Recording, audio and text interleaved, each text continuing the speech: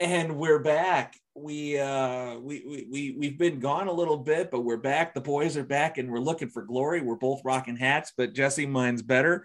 Welcome everybody. Welcome back to Pop Goes the Zebra. Jeremy the Ref. He's Jesse the Ref, and we are coming to you live and in living color. And that's all the intro I had off the top of my head. Jesse, how the hell have you been? How was Christmas? Take me through your entire life from the last time we recorded together until this exact moment. Give me the Forrest Gump. Work. That's pretty much all I do is pretty much work. Hey, I feel you. We had several. I think I had 4 out of 5 of my night patrol officers contract COVID, all almost at the same time. So from each other, like were they kissing? We're not sure how it got transmitted around. So I've been very fortunate not to get it.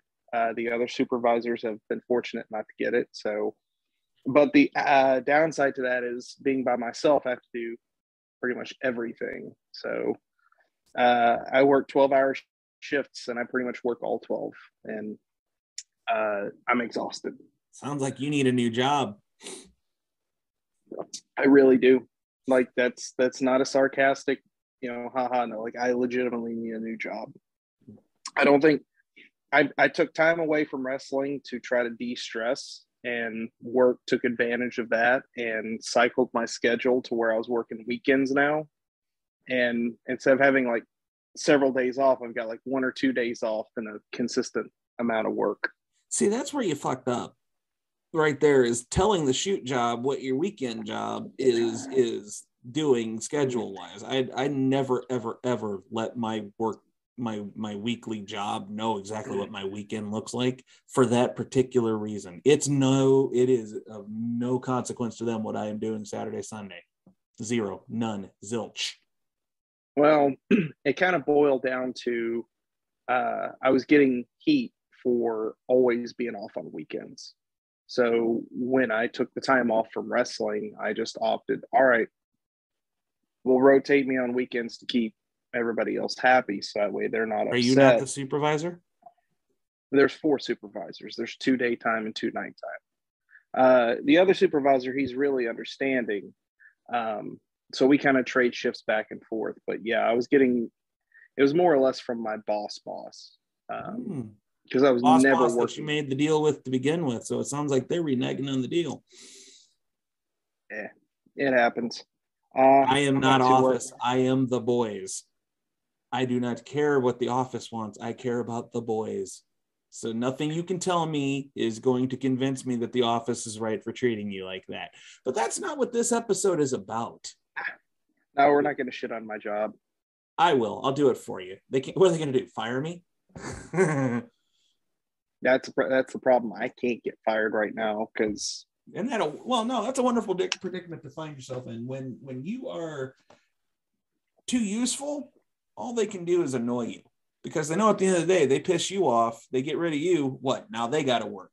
They don't want to work. That's why they hired you, right? Yep. There we go. So I'm hoping. Well, there's some stuff in place that's supposed to come through in the next couple of weeks where we're getting more vehicles. So that way we're not short-handed vehicles, and then we're supposed to be hiring 2 or 3 new people. So if I can get those people trained, I can go do the things. I'll supervise from here. I actually do what my job is supposed to be, where I'm supervising, not out patrolling and doing run sheets. So indeed, it sucks. Other than that, Mrs. Lincoln, what positive things have you been up to lately? Trying to sleep and game as much as I can. Because I've had what days off I have had, I've been trying to hop on. Currently, I'm playing GTA Online. All you got to do is follow the damn train, CJ. Yeah. I'm so glad that there's not been one of those moments playing this game, at least not the online stuff. God, I gave the GTA Online a go. It just isn't my deal. I've kind of been out on GTA probably since 4. I really haven't cared about anything they've done since 4. You know what? For what it is, it's actually a lot of fun. Like I'm trying to do some of the. They've got a new mission set where you're helping Dr. Dre, so I'm kind of like enjoying that. It's kind of fun. But yeah, like it's a fun little escape. The other supervisor, when he and I were able to kind of like balance us being off at the same time, we would always play Sea of Thieves. That was that's been our game. That's what we did our Twitch channel with, was mostly Sea of Thieves. So like, and then I've kind of dove back into Fallout 4. Fallout 4 is such a good game. It's not Final Fantasy 7 lately again. Ooh. And I've been just sitting there gambling on the chocobo races at the Golden Saucer for like the last 2 hours. Those damn chocobos. I love it. See, it's something about going back to the classics and just, you know what to expect. You know how it's, you know exactly what you're doing. You got a complete game because they hadn't figured out that you could do in-game transactions yet. So they had to put all of their effort into making this game good, the first and only go, because they only get one shot at it. Yeah. But for that argument in that particular sorry, I got distracted with the Ghislaine Maxwell update that just came on my phone. That argument you can find in our archives about why video games from like the PS1 era are always going to be better than stuff from the PS4 and 5 era. Go back in our archives, check all that out. But yeah, that's like how was your Christmas? What'd you do? How was Santa Claus, and did he drink all the eggnog? So the other supervisor has 2 daughters that he doesn't get to see because shared custody. He had them for Christmas and he was scheduled to work. So me being me, I opted to trade with him. So that way he got to spend time with his family, and I've got one of those "you owe me" cards in my back pocket. So I worked. There you go. Did not do anything fun for Christmas.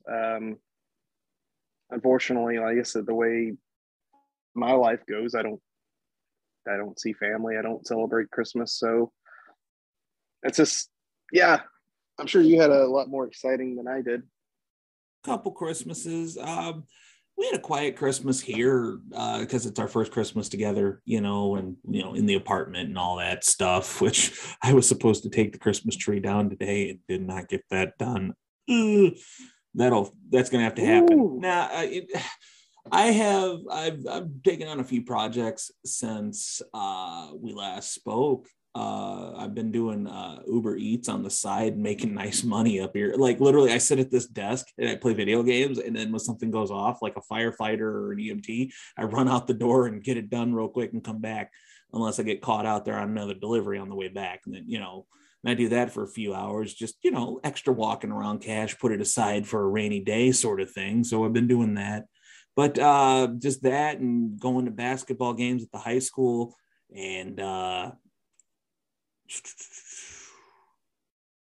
we didn't do anything. I didn't do any bookings in December. Did I do a December booking? Yes, I did. We did Warrior in Chicago. But mainly just chilling out on New Year's, watching Cobra Kai. That was mostly what I've been up to, just working in Cobra Kai. Johnny Lawrence is still the hero. Gotta ask you, have you been watching the Book of Boba Fett? I have. I haven't seen the recent episode, but I've had the spoiler for it, and I'm just like, well, I'll probably toss it on here in a little bit just to watch it. But I've been pretty impressed with that, especially kind of seeing his backstory coming out of the Sarlacc pit. So I'm just like, oh man, they're doing stellar work keeping Star Wars alive. They're doing stellar work resuscitating Star Wars after the debacle that was 8 and 9. Oof. I still haven't seen 9. I have yet to bring myself to watch it. Let me walk that back. It's more like the debacle of 8. I cannot hate on 9 because 8 is really where it came off the rails and there was no retrieving it. So like, and there are those that I know, oh, I liked episode 8. I like that. That was good. You are the minority and you need your head examined, first off.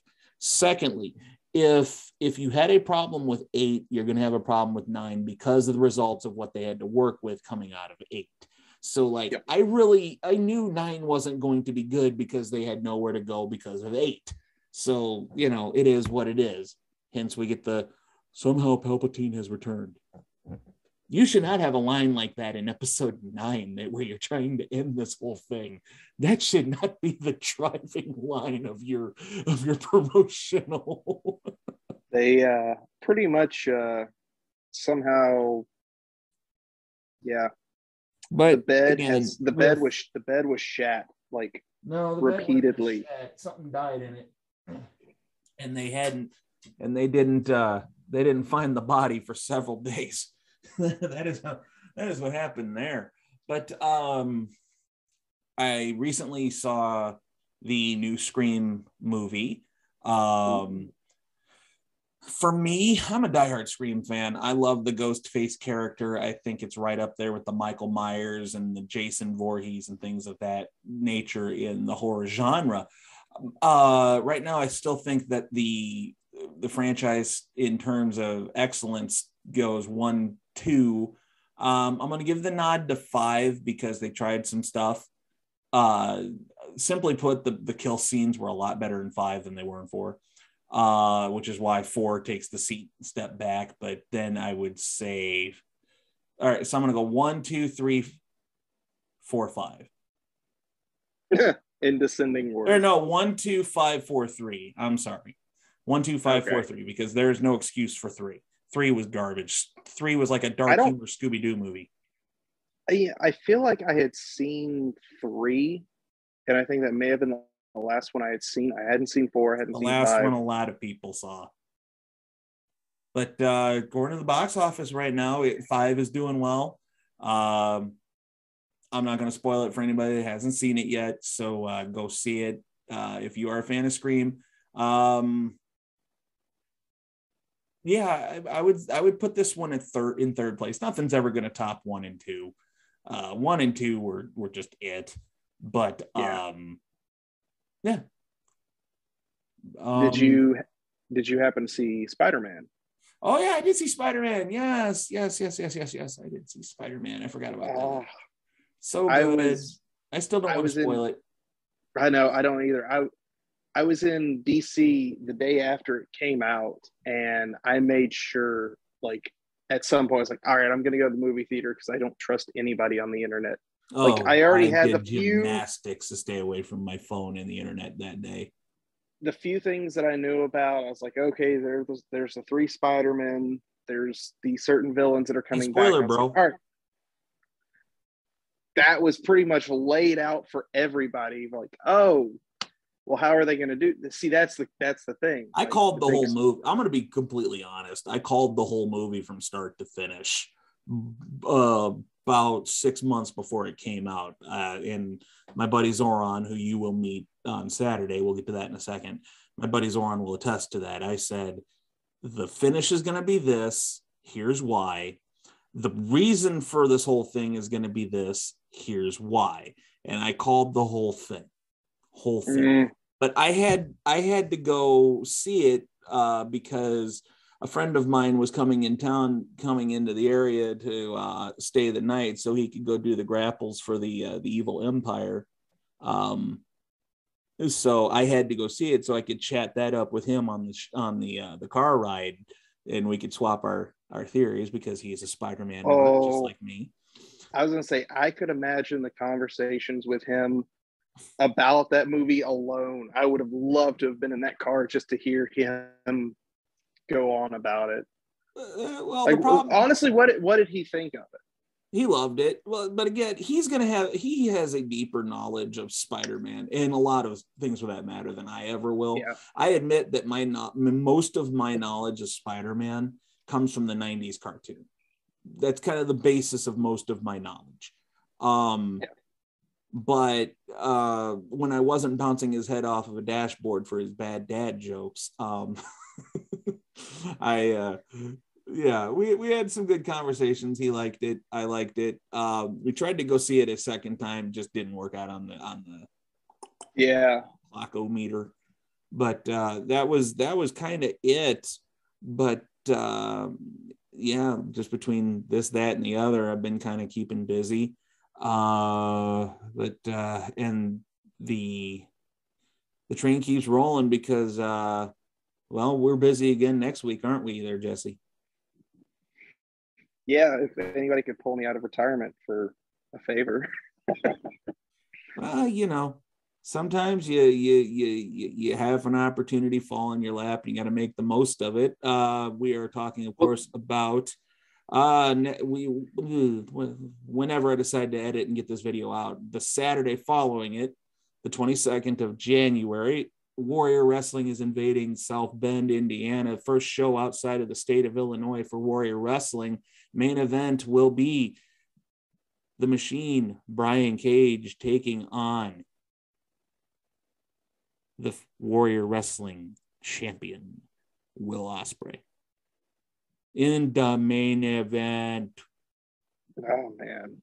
And Jesse, you're gonna be there bright-eyed and bushy-tailed, ready to watch all that happen, because Jesse will be making his Warrior Wrestling debut on Saturday alongside myself and the illustrious Mr. Justin King. Yeah, that's that's a trio right there. Yeah, I roll deep. My squad rolls deep. That's what I said. I'm looking forward to it because, this will be the first show Bones and I will ever have worked together. This is the first time you and I are actually going to be on the same show together, so it's going to be something. I'm not looking forward to the drive up, but it's not going to be as bad as driving to Chicago. No, I hope. No, way less traffic. Way less traffic. Yeah, that's I'm looking forward to it. Just because you obviously sent me the card and seeing everything that's on there, I'm just like, wow, this is and to be doing what I'm going to be doing, I'm just like, all right, I see what you're doing. Trying to tempt me to come back full time. No, that wasn't it at all. Just if you're driving all that way, you're gonna earn your gas money.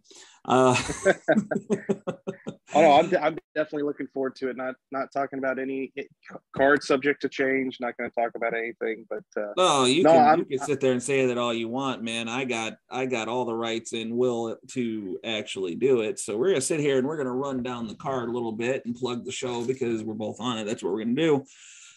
Let's see. We got a Lucha Scramble featuring Gringo Loco, Sam Adonis, Aramis, amongst others. We've got Brian Pillman taking on the last real man, Silas Young, fresh off of his time at Ring of Honor.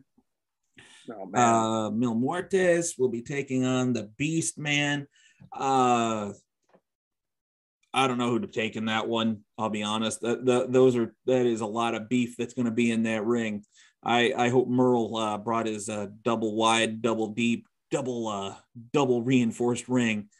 Myron Reed versus KC Navarro. Oh man, that's gonna be just Rohit. Anything Myron Reed's in, man. Yeah, Rohit and Warhorse. Anthony Henry will take on Filthy Tom Lawler. Oh, that's gonna be a grab fest. Dante Martin and Sky Blue are going to team up against the real life couple of Kylie Ray and Isaiah Velasquez. And of course, as we mentioned, the main event, Brian Cage and Will Ospreay for the Warrior Wrestling Championship. It will be available on Fight TV, but we do recommend that you get out to the Bendix Arena in South Bend, Indiana, and go check that sucker out. And Jesse, there's another reason why you should get out to Warrior Wrestling in South Bend, Indiana on January 22nd. Do you know why that is, Jesse? Do you know why that is? You don't know why it is, but I'm leading you on like you should know why it is. But I'm going to tell you why it is. You know why it is? Because you had mentioned to me when we were talking about doing this that you were upset you weren't going to get to do something. Well, I did some digging and I discovered that you're going to get to do something after all. For all of our Chicagoans out there that swear by it, there is a Portillo's 10 minutes from the arena. Yeah. So oh yeah, Portillo's fix at Warrior Wrestling. You can show up with your chocolate cake shake and get down and get funky like a monkey. Oh, I'm gonna be so wrecked. Yes. We're starting early here. Oh man. Woo. I've not seen you this happy since you reached in your pocket and found some candy. True story. Candy. I don't know. It felt like candy. Laffy Taffy. Something about these gummies, man. They're so tasty. Oh, I've got a story. Oh, boy. I've got a story having nothing to do with, well, actually, no, you know what? I can't tell that story on here because I don't want to get killed. So I'll tell you offline. How's that?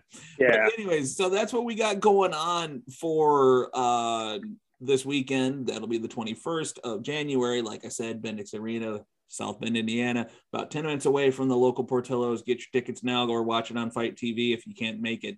But yeah, we got all sorts of stuff going on. Then, of course, in February, we're going right back in our stopping grounds. We're going to head up to Cicero Stadium and we're going to try to pack that sucker out. Already announced, the Workhorsemen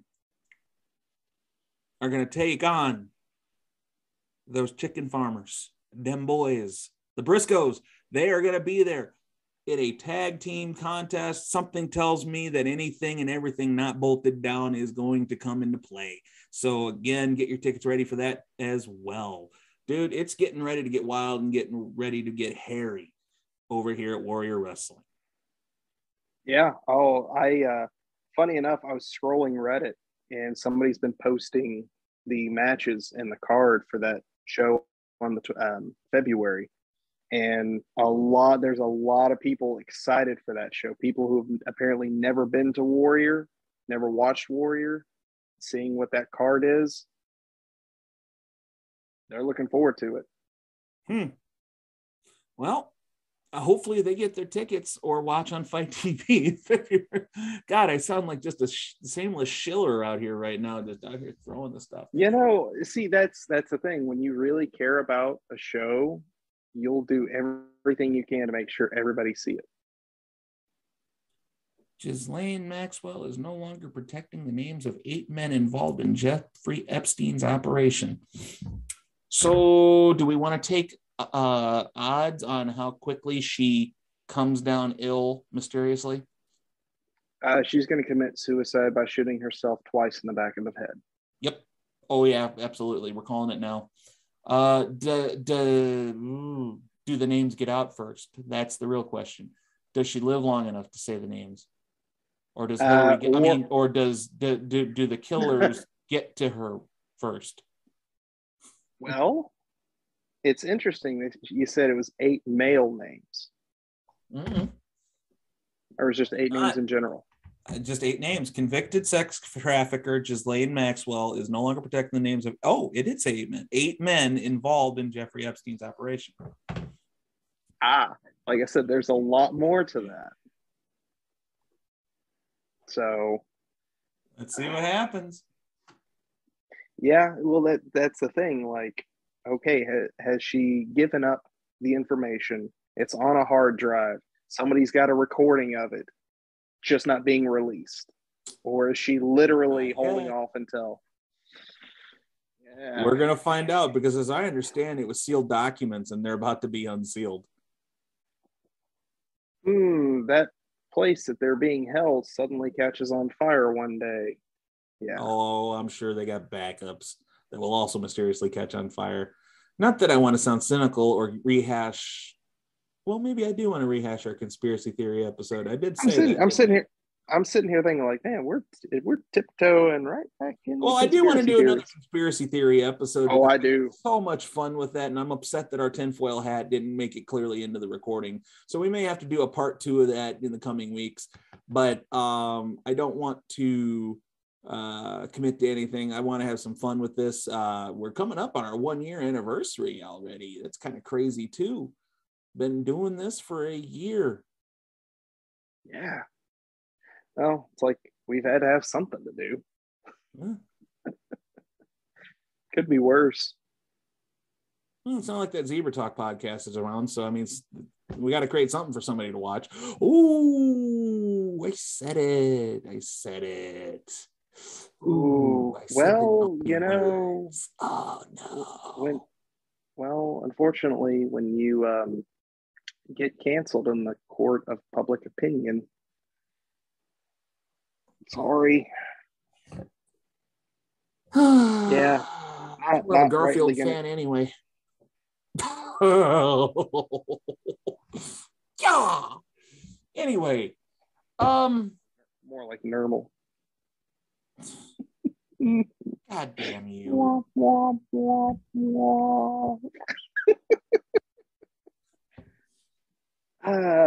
Yeah. So my phone's gonna blow up.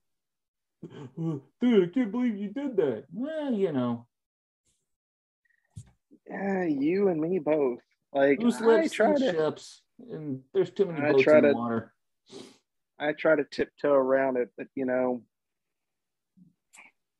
Hey, you know, when your goals in this business shift dramatically over the last 90 days, you start to not care anymore about ruffling feathers and protecting egos. Mostly that last part, protecting egos.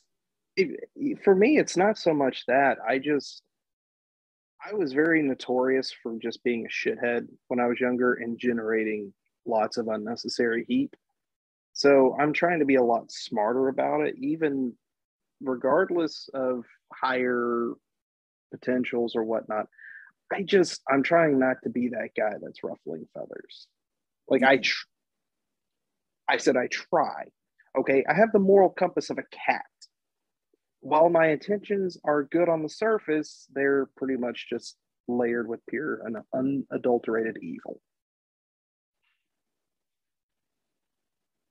Yep.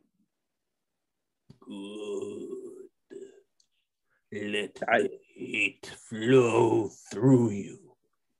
Dark side's better anyways. Something. Dark side. Something. Teriyaki chicken. Teriyaki chicken. It all revolves back to Star Wars. It really does. Oh God. Oh no, but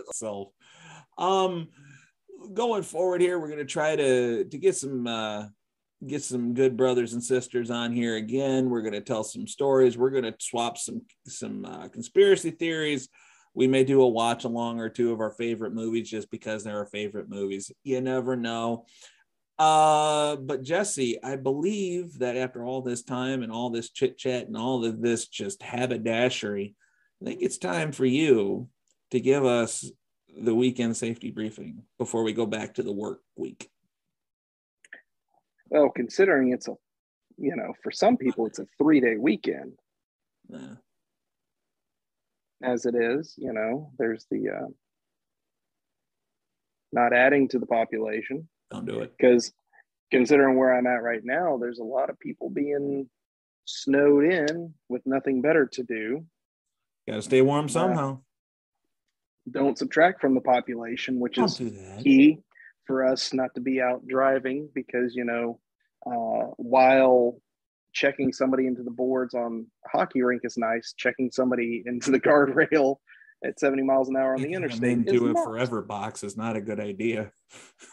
No, right to the forever box. So don't add, don't subtract, and please, if we have to have the safety briefing on Monday on the holiday, it's going to be a bad time for everybody.